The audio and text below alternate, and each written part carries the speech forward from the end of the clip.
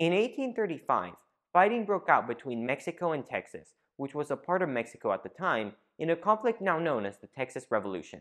But why did it even start? Hey historians, welcome back to the Why in History. I'm your host, Alexander.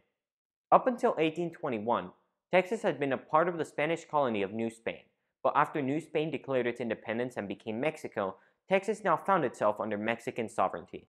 At this point, nobody really lived in Texas, which meant that it didn't have enough people to be made its own Mexican state. Parts of what is now Texas were grouped with several states, with the largest chunk of it forming part of the Mexican state of Coahuila y Texas. Even though people within Mexico really didn't want to move to Texas, Americans did, but Mexico was having none of it.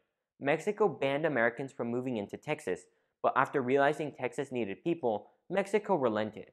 In 1824, the empresario system was set up. Basically, the Mexican government would give an empresario, or entrepreneur, a giant piece of land, but on one condition: they had to bring with them other settlers to populate it. This made the population of Texas skyrocket, going from less than 5,000 people to about 35,000 people in only 10 years, but almost all of these new people came from the US, not Mexico. However, this also had its drawbacks. American settlers were bringing with them the American way of life, namely, slavery. So when Mexico banned slavery in 1829, the American settlers in Texas didn't listen. To fix this problem, Mexico wrote up the laws of April 6, 1830, which, among other things, outlawed any more immigration from the United States. But once again, Americans didn't listen. For a while, that was how it was. Mexico told Texas to do something, and Texas didn't do it. However, in 1833, Mexico finally tried to change this. They gave Texas more seats in the state legislatures and let them keep their slaves, which seemed to resolve most of Texas's grievances. Enter Antonio de Padua María Severino López de Santa Anna y Pérez de Lebrón, or Antonio López de Santa Anna for short. He overthrew the government and got rid of the Constitution and the state legislatures. To say the outrage in Texas was immense is an understatement, and Santa Anna knew this. He sent a small contingent of his army to keep tabs, but that only made things worse, as the Texans did not like having the army on their doorstep. Texas wasn't the only place where Santa Anna's coup caused problems. Civil unrest broke out all over the country, which a few Texans used as strange justification to not pay customs duties, prompting Mexico to send even more troops. Back in 1831, Mexico had given the settlers of the small Texas town of Gonzales a cannon so they could defend themselves from Native American raids.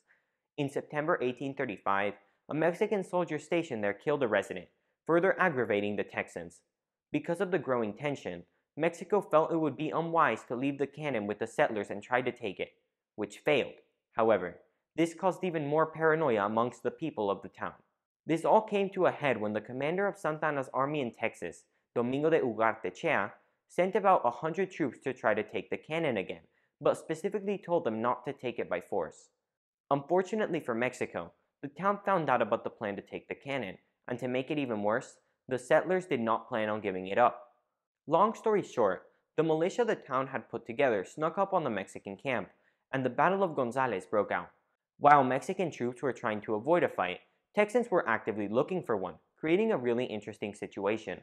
Eventually, the Mexicans left without the cannon, and in the aftermath of the battle, the settlers raised the famous "Come and Take It" flag. The rift between Texans and the Mexican government was too deep to fix now, and the Battle of Gonzales provided the Texans with an important boost, one that made them think they would be able to kick the Mexican army out of Texas for good. The Texas Revolution had begun. If you liked my video, don't forget to like it, and remember to subscribe to my channel so you can see more awesome videos like this. Thanks for watching, and I'll see you guys in the next video.